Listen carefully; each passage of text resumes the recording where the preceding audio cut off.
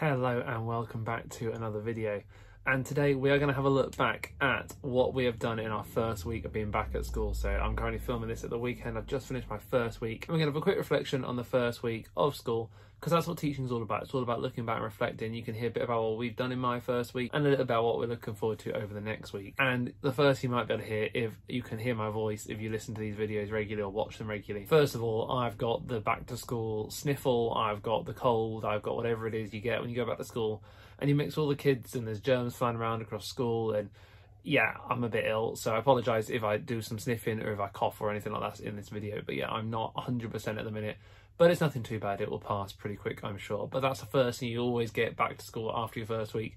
There's always a bit of a sniffle, a bit of a cough, a bit of a sneeze going around, and you're more than likely to catch it as you've spent 6 weeks without being in that environment. So it kind of hits you all in one go, and yeah, that's what's happened to me. So that's my gift for the end of my first week. Congratulations, I spent the weekend feeling a bit rubbish, but I should be back and ready for Monday. Now, looking back at the rest of the week, it actually was a really positive week, but it was a really tough week. You know, I am holding my hands up to that. Teaching is not always the easiest job in the world, and it has been a tough week just to get myself going again. I think because I enjoyed my summer so much and I had such a good time this summer, it really did take me a few days to get back into the swing of things, and that's why I was very glad we had that Thursday, Friday inset day this year, because that gave me enough time to get myself going, get myself ready and organised, ready for Monday with the children back in class. And in terms of working with children, again, that's been really, really positive. They've actually done really, really well. So I knew, obviously, this is my third year going into year 5 this year, I was ready for a few things that I knew were going to come up. And they did, and as always, they always do. And I'll go into them in a few minutes about what type of things that was. But I was ready for them. I knew it was going to happen. And we rolled with it and kept on going. And then I also, you know, we've taken on a few new schemes this year, things like maths. And so again, that's gone really, really well too. So I'll talk about them in a second too. So the first thing I knew I was going to get ready for, that I knew would come up, and as always did, is the kind of fall back when you start a new year. And by that, I mean, when you work with the class for a full year, you get to the end of that year's curriculum, you get to the end of year 5, then, you know, you're like, yeah, I'm confident, we've done really well. You know all your stuff, you know what you're doing, brilliant. And then you leave them to go up into the next class, you get your new class back, and all of a sudden it's just completely pressing the reset button. It's completely starting again.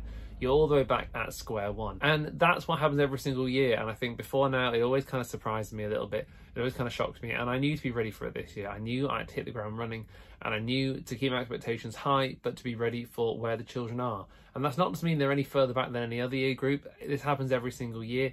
And it's just because children are moving on to the next year group. So the children I've just taken on have learned all the year 4 curriculum. Now it's my job to teach them all the year 5 curriculum. And that's what we're going to do over the course of this year. And it happens the same every single year. But it's always a bit of a shock when you come to a new class and you look at them and go, whoa, okay, we've got a whole year's worth of stuff to get through. Let's get going, let's get started, let's crack on and get as much of it done as quickly as possible. So it's about going back to the start. And again, I've made some little tweaks this year just to make sure I'm doing everything a bit more consistently. For instance, like I talked about in my medium-term planning video that I'll try and remember to link up there, or if not, go look at my recent uploads, that I'm kind of blocking everything out a bit, so we're doing more history this term, and hopefully that's going to have a more consistent approach. And a bit like our reading, I'm going to do all our reading before half-term with our reading book and our novel, and then after half-term we're going to look at more the comprehension side of things around our assessment week, that kind of thing. So again, there's some little tweaks we're doing this year that I've started, but they should all be absolutely fine. So then talking about the new schemes that we've started. So we've looked into White Rose scheme this year, and we looked into it a little bit at the end of last year and said, yep, this is what we're going to try this year. And so we've started it. And you know, I'm really, really enjoying it. And I have done a video where, again, I'll try and remember to link it, where we did have a look into the scheme and what it kind of looks like. And I'm sure I will do another one in a few weeks' time when I've really got my teeth into it and I really know what I'm doing and how we're getting on with it. But so far, I do like it. I think it's quite quick, it's quite easy, but it's also very detailed. It's quite thorough for the children in terms of it covers all the basics they need to know, and the wording's good, the way it's laid out is good, the textbooks are brilliant that the children can just write in and do all the work on. It's nice and neat and easy. So yeah, I think I'm quite a big fan so far, but again, we'll see how it goes. The obvious thing to mention at this point in the first week of term is there's been a bit of major news that has gone on in England and the United Kingdom and across the Commonwealth this week, and that is that very sadly Queen Elizabeth II sadly died on Thursday.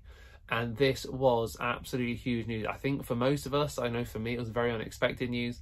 And it was not something that I expected to come up in the first week back. And it's a very good example. It's a very big example, but a very good example of how nothing can be planned perfectly. Nothing can be expected to stay the same. And I know I talked about this in my planning video, about how to be ready for things to change. And straight away, that was a good example of how that meant that on Friday, some of our lessons moved around because we had a bit of a discussion about the Queen and who she was and what she did and how to celebrate her life.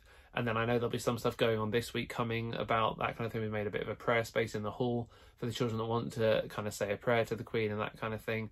As a C of E school, we have to follow the guidance that they put out. Then on the 19th, on the Monday, there's going to be a bank holiday as well. So again, my planning is going to have to shuffle around a bit because there's one whole day less that we're going to have in class. And it's very, very sad what's gone on, and it's been so moving to watch the news and to watch all the people going out and visiting Buckingham Palace and watching the Queen, obviously the funeral that will take place on Monday. The state funeral will be absolutely huge, but it's also one of those things where you can use it and say, look, like, these types of things just do happen. They do happen very regularly. Obviously this is one on a massive scale, but you know what? Over the last few years, with what's gone on across the world, these things do happen, and just to be ready for them, don't let them knock you off your path. But that is a good example of how we've just got to keep on going, keep on planning. We've also started up our planning for the Harvest Festival. So this year for our Harvest Festival, we're doing a whole assembly in the afternoon this year for the first time, and normally it's in the morning, but we're doing an afternoon one this year. It's sometime near the end of September, and each class is going to have their own little thing. So my class is going to we're going to get a bit of our work sorted, which myself and the Year 6 teacher actually swap, because I teach computing for Year 5 and 6 and she does artwork for Year 5 and 6. So she's getting a little bit of art sorted. There's going to be a bit of a song, hopefully with a bit of sign language to go with it. And that will all be sorted, ready for the next couple of weeks. We've started planning that.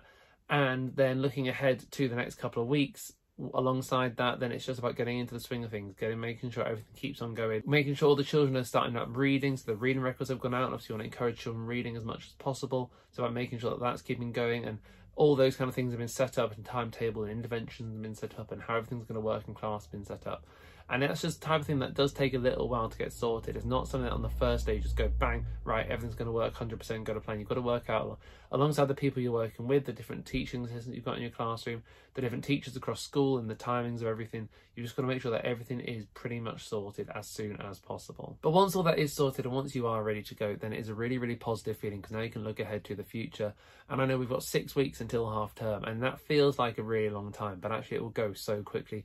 Before you know it, it'll be middle of October. You'll be getting ready for the Christmas rush, and after half term, everything goes full on Christmas mode at schools, and you start thinking about Christmas plays or celebrations and Christmas fairs. And with Christmas being, well, not Christmas being so early, but the Christmas holiday starting so early this year, I think our last day is something like the 18th of December or something crazy this year, maybe even the 16th. I can't remember off the top of my head, but I'll try and kind of put a picture up on the screen for you.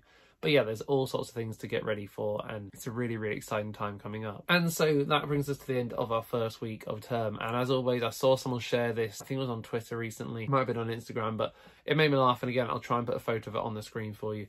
But it is one of those things where it said something along the lines of, there's no such thing as tired, such as first week back at school tired. And I think that is so true. It's so true for everyone who works at school, but it's also so true for the children. You could tell by the time we got to Friday that they had had a long week. It had been a tough week, settling back in, getting into new routines, getting used to the new classrooms and how everything works. And especially at our school, we've gone back and we've changed kind of lunch times around, some of the break times have changed. So there's been all sorts of change, not just with coming back to school, but then how school works compared to when they were last there in year 4. So it has been a bit of a mental week for everybody, and that's why hopefully this weekend you've had a chance to get a nice relax, have a nice chill. And you know what, again, for me, it has been a really busy weekend.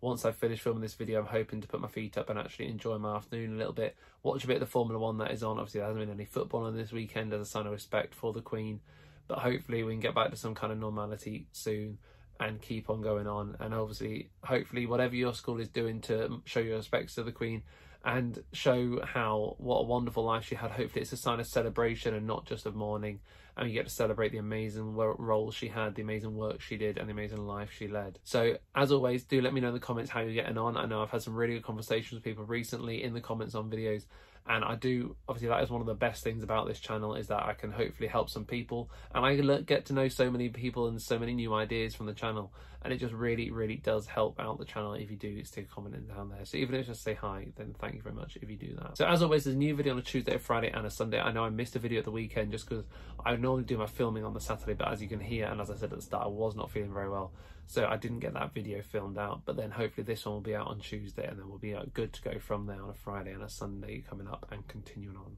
So as always, thanks very much for watching this, and I'll see you very soon.